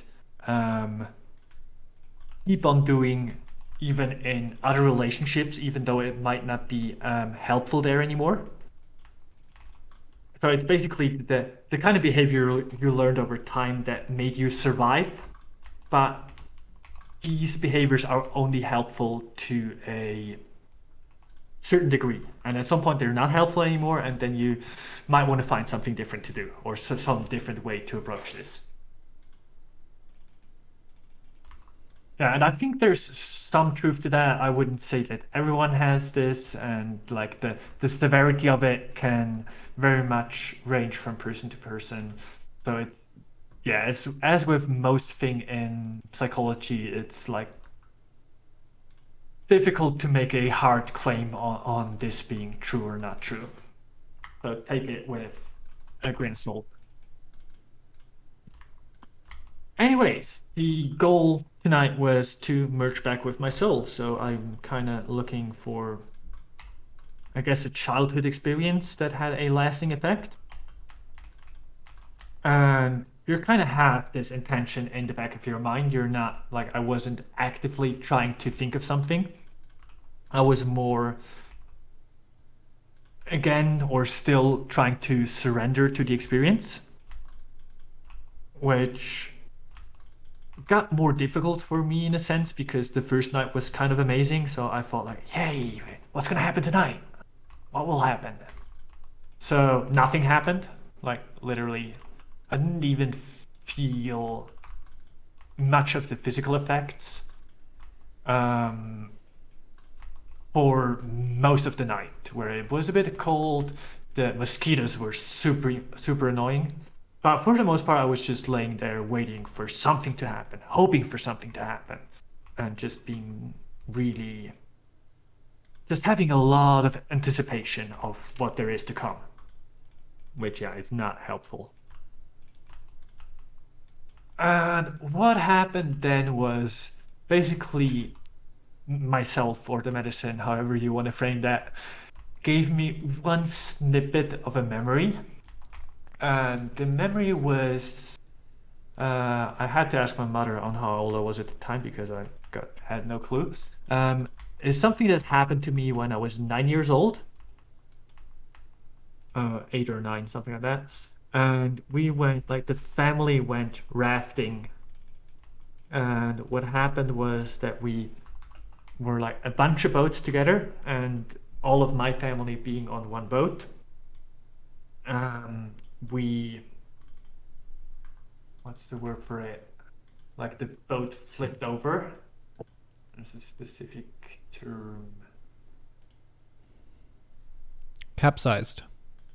Capsized, exactly. The boat capsized. Nice. And little me falling into the water being super cold, and also you're kind of not breathing underwater is not as easy. So it's super uncomfortable. And you get back up, and I got back up, was like happy I had survived this, but I got back up and it was pitch black. Like I knew I had my eyes open. I knew that I was out of the water because I could breathe again, but everything was dark, which didn't make any sense to me. It was super scary. It was like I had a bunch of things going through my mind, not least of which being, am I dead? Like, is this what being dead is like? Because I just died for some reason. It was super uncomfortable for what I guess amounts to be a couple of seconds until my parents realized that I was trapped underneath the boat and kindly lifted the boat for me to see some light again. At which point I was like, oh, huge relief. And my mind then was able to make sense of the experience. I was like, oh, yeah, you were trapped under a boat. Like, what's the big fuss about? But tiny me was not able to kind of make sense of the situation at a time. And it felt super depressing, super scary. I felt lonely and abandoned in this dark place. And this feeling I was really feeling back into while laying on the mattress. Like it wasn't just me seeing this vision, it was me feeling how I felt at the time. I was like, all right, why are you giving me this memory? Like I knew this happened and I knew this was kind of terrifying, but it's not something that I had been thinking about a bunch of times beforehand, or like it's not something that's active on my mind. It's just like the medicine went some weird places in my mind to dig up this memory, I guess. Mm-hmm. It's like, all right, what am I supposed to do with this? I knew this happened. I knew this was scary. But since I felt all those feelings again, I thought what there was to do for me was to kind of climb into this memory in order to give myself some comfort in this moment. Which is to say, you're kind of trying to go back in time and tell yourself, it's fine, it will be fine, don't worry about it, in order for me not to feel scared back then, which turns out that's neither how time nor how memories work. So that's kind of impossible to do. Unless you're in the Marvel Cinematic Universe, in which case they do it all the time. Timeline jumping, Yeah. going back in time, saying, "No, okay, it's fine, dude. You're gonna be okay. Don't be scared." Can you actually do that with this substance? I think of it kind of like you're going into your mental library of all your memories, and that's a very particularly spicy memory. So whoever the librarian is going to know about that book in particular, and the story in there was more yikes and memorable than what you had for breakfast 2 weeks ago. Yeah.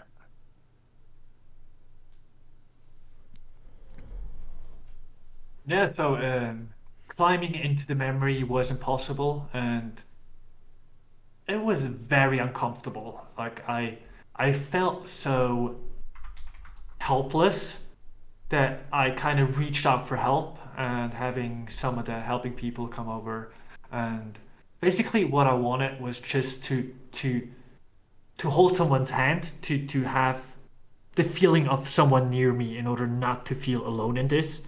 Even though I knew I was not alone there, but it's just like this overwhelming feeling of being helpless and lonely. So again, not a party drug, not a very pleasant experience per se. Uh, so someone came over and kind of held my hand. Just they have a bunch of things they can do to shift the energy of your experience, which I think most of it is just giving you a good feeling, which already is um, will change a lot in the experience.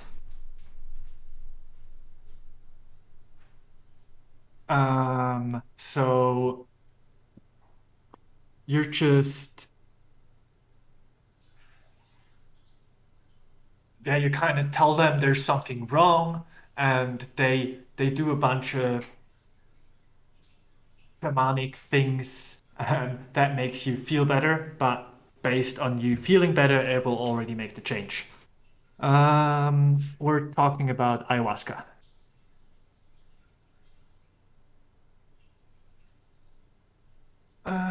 Yeah, so I was trying to climb, or again, after like having been helped, I tried again to climb back into the memory, realizing yet again this was not something I'm, or I guess anyone is able to do.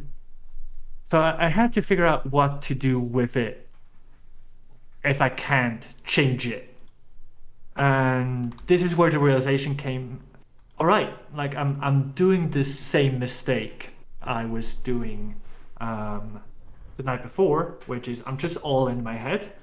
And what I'm trying to do right now is my head trying to help me feeling good in the moment in the past, which is just kind of, yeah, you could see how that's not ever going to work. And what there is to do for me is to realize, all right, I'm not my mind being able to go back there, rather than I'm still the kid trapped underneath a boat who's super scared, and rather than giving myself comfort, I need to realize, all right, I need to just forgive my mind for not being able to make sense of it at the time. So it's again the same story as the night before. It's just I'm not just up here. I'm something different than just my um, thought. I'm something different than just what I can rationalize. I'm more this feeling thing that also kind of has thinking on top of it.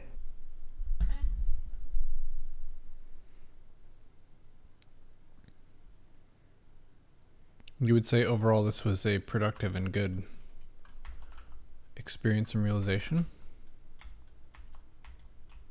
Well, it's kind of the same story as the first night, so it felt like, yeah, I feel kind of stupid that you need to tell me this twice. Mm-hmm.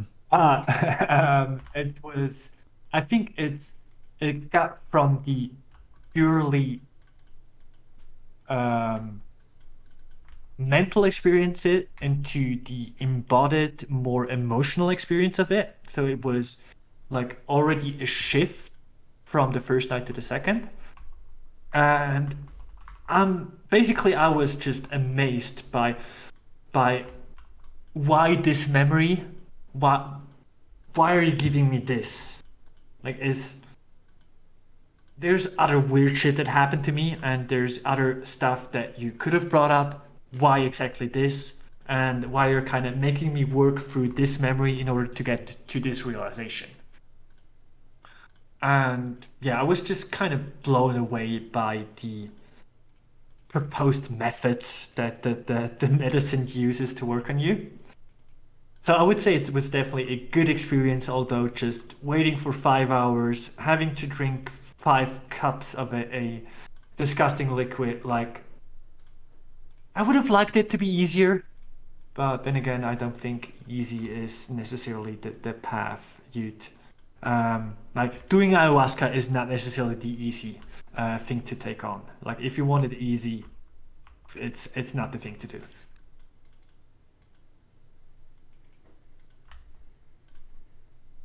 All right, so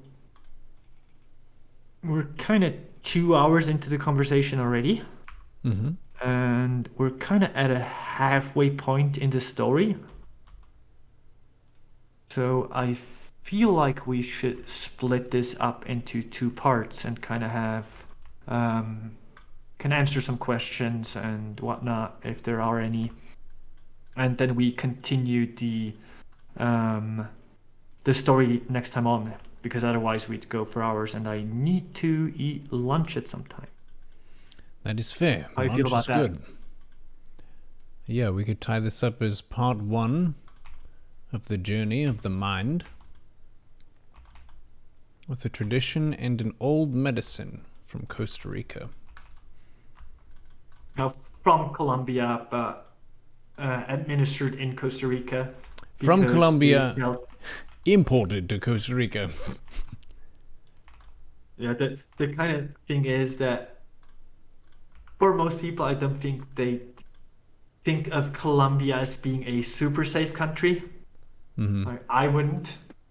In the stark contrast to Costa Rica, where everyone's kind of like, yeah, you don't have to worry about much. So they wanted to make their resort in a really safe environment, and they worked a long time with the government in Costa Rica in order to have them be able to do this in a legal and thought through way. Like, it's not just a bunch of people going there to do some tripping.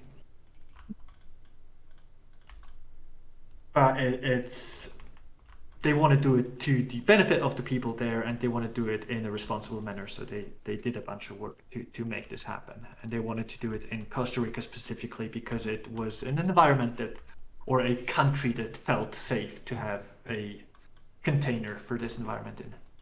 Yeah, you could also say that the entire experience is somewhat religious, so arguing for some freedoms in that vein of, hey, people have done this for a long time for mental and spiritual healing, so they should be able to continue that practice if they so elect. Well, thank you for sharing the story with this. Yeah, there's a couple of healing churches in Brazil that use ayahuasca fairly regularly. So it's like, I think it's even legal to use in the US under the Freedom of Religion Act.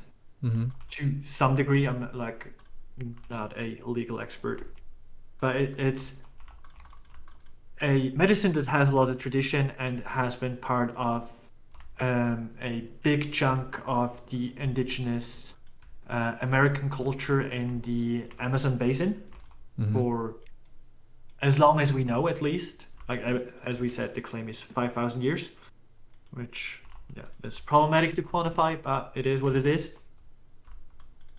So there's a good reason for this substance to be at least semi-legal in these areas.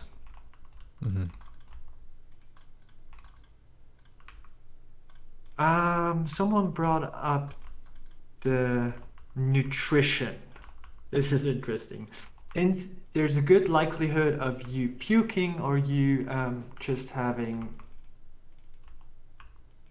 a lot of diarrhea while on the medicine, um, you're not supposed to eat up to 6-ish hours before taking the medicine. So basically, you don't get dinner. You're only running on the food you're able to take in during lunchtime, which can be difficult. Like I felt like I should need to eat more, but after the second or third night of taking the medicine, you're kind of looking at the buffet they have at lunch and kind of going like, all right, which of these things are easy to puke? Which is not something you usually think about, but it's interesting at least. But yeah, it's like it's nice to have to fill up on nutrition afterwards, but you want to be kind of going into on an empty stomach because there's you want to be well hydrated though because it's yeah, you'll be sweating, you'll be getting rid of a lot of water, so you want to keep hydrated as much as you can. And what they tell you to do is to drink coconut water because it also has some nutritional value to it. You're not just drinking water. Electrolytes. And I think it has greater than 0 sugar as well, so you get some energy from it. I can't help but to think of Idiocracy when you said electrolytes. Yeah. Yeah, interesting thing about electrolytes is that I think the movie is making fun of this aspect that it sounds like something sciencey that your body needs, but if you're eating a normal balanced diet, you don't normally need additional electrolytes from your beverage. You could have it, but you don't really need it unless you're doing something that is spending a lot of salt, such as sweating. If you're exercising, then it might be good to have a beverage with that. But if you're sitting in a chair, maybe not.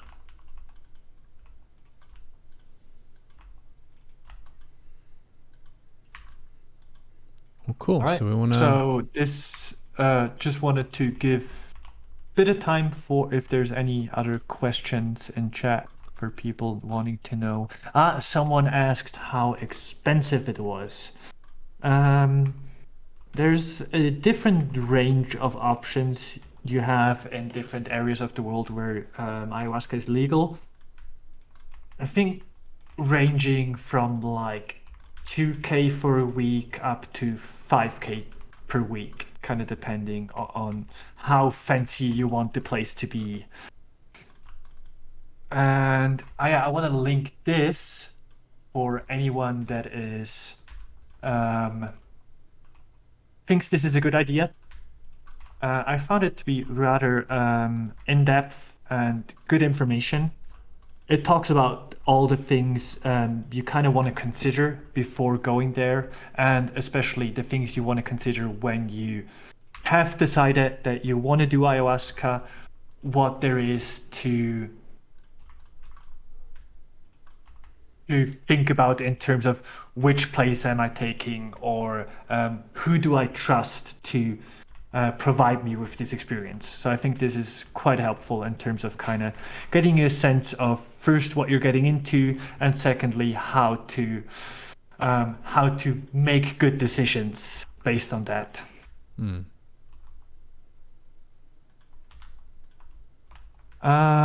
There's a question: what's the motive to take this? There's 3 different reasons people take the medicine. One is to find spiritualism, like people find it easier to connect with a different realm, I guess you can call it, while on the medicine. So this is what's happening in those healing churches a lot in Brazil, where you're kind of tapping into a spirit world or in the tradition, it's like basically being able to talk to your ancestry. And the second thing, which was the thing we went for, I think spirituality had an aspect to it. Since I'm an atheist, I wanted to kind of see what that would feel like to be in touch with something spiritual. The second aspect would be healing. Like there's the medicine can address certain certain psychological issues by providing you a different view on it, or by providing you giving you a different sense of who you are, and then basically it lets you run wild with the interpretations of that. They're saying like it's not clear cut out what the medicine is trying to tell you. You just kind of have to figure it out by yourself.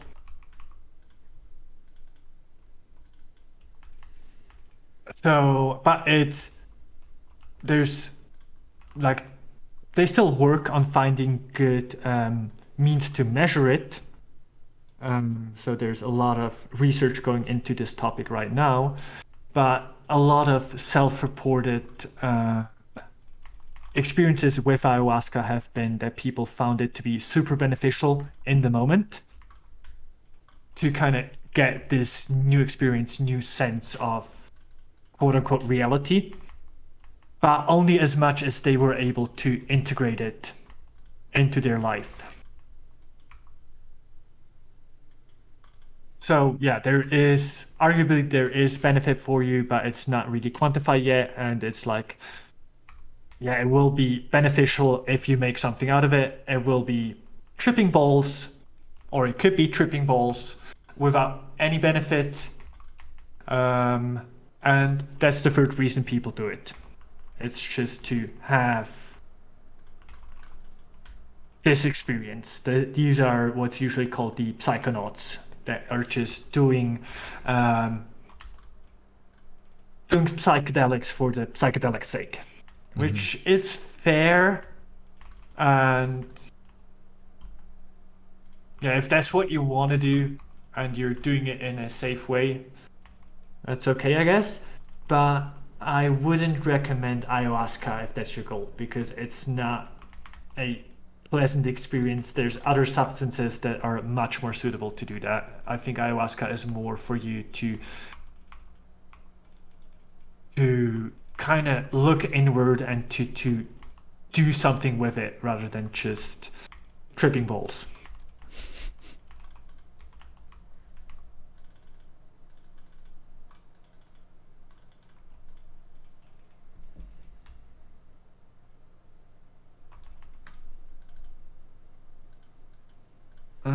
Do you need an excuse to go tripping balls? I guess not.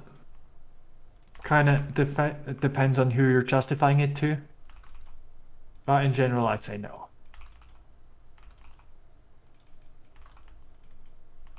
But the question I would raise is, do you want to be tripping balls while puking and sitting on the toilet at the same time?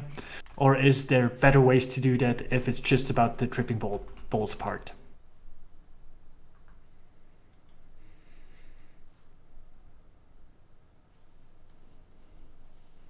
That's not looking all that well with all those carriers.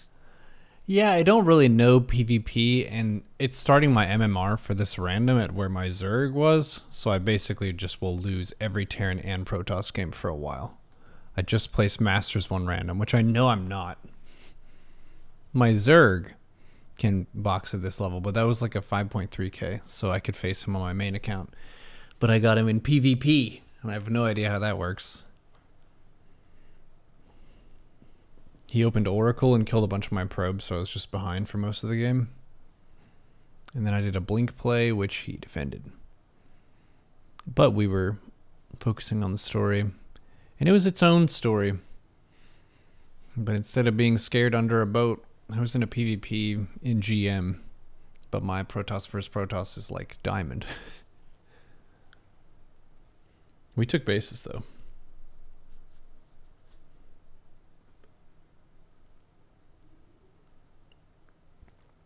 Cannons and Void Race. That's a pretty good strat, PvP.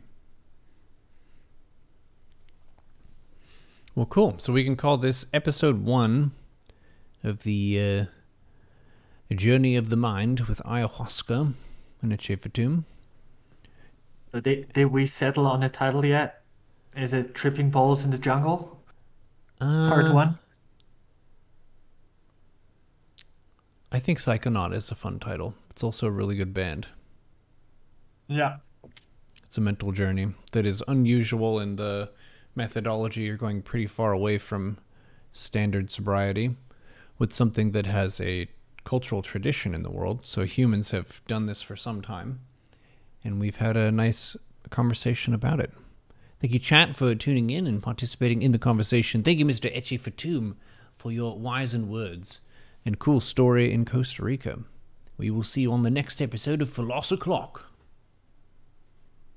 Thank you for having me. GG.